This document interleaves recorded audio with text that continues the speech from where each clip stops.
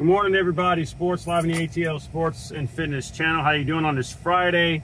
Like, comment, subscribe. Birthday coming up on Wednesday. Birthday Cash App. If you care to throw a little money my way for celebrate my birthday, if you can't make it around here, just because you're feeling generous, $HIVing, and just send a message saying happy birthday, Slita, and all that. And also, the Atlanta Braves, as we know, were postponed on Thursday, so they're making it up today.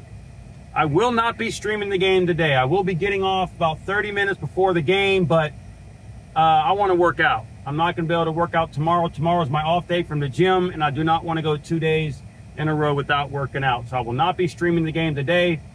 If it's still going on by the time I get home, by some chance, and it's a close ball game or whatever, I might pop on. But don't count on it.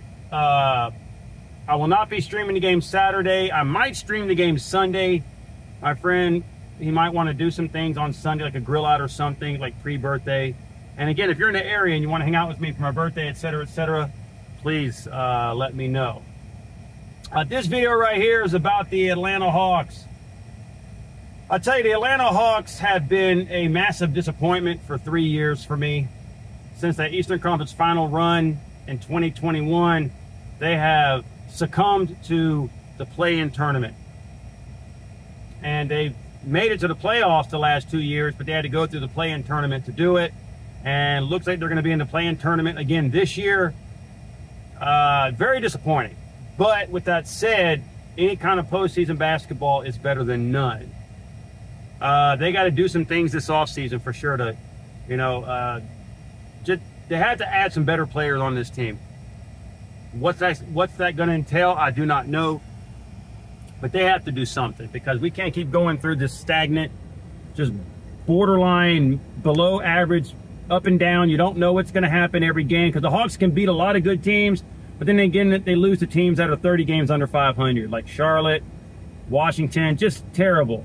They would be in a lot better situation. However, Trae Young, a superstar player, allegedly by some. And I've given Trae Young a lot of negativity throughout the years for not being that guy. But he's balled out this year, considering that he doesn't have a lot of help. We have some talented pieces on our team. But Trae Young, when he was in the lineup, guys, our defense was invisible. We would give up 140, 150, 130, 120, 145, 135, it seemed like every night. We'd have to outscore these guys.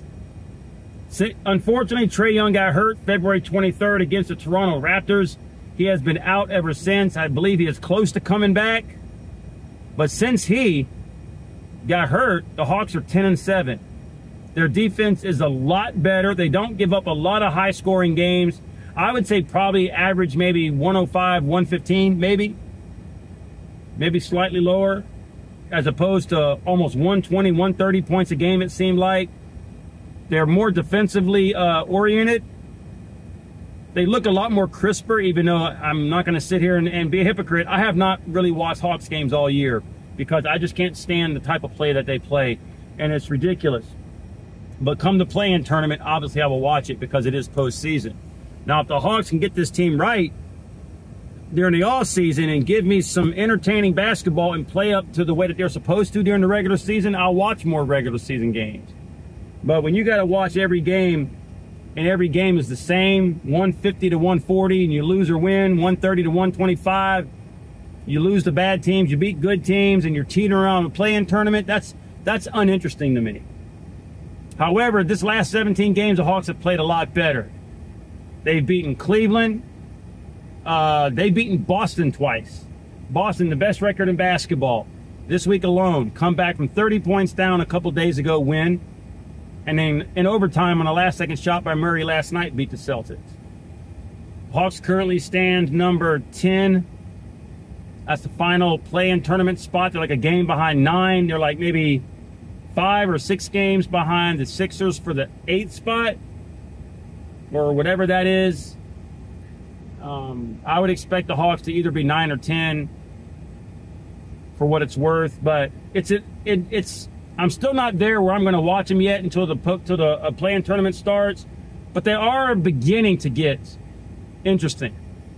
Now the question that I have is, are the Hawks better off with or without Trae Young? Because apparently with him on the court, they don't play defense, and they one of the best offenses, but they don't play defense. Defense wins titles. When Trae Young hurt, everybody gets involved. Bogdanovich, Okongwu, Murray, Krejcik, I think that's his name. Everybody that comes in. So everybody touches the ball. When Trae's on the court, it's basically revolving around him. So I'm very pleased, at least with the fact that the defense is playing better. There's more passing the basketball, and it makes you wonder, is Trae Young, will he be a Hawk for life? Something to think about. That is something to think about, because there's no name on a jersey that's more important than the name on the front.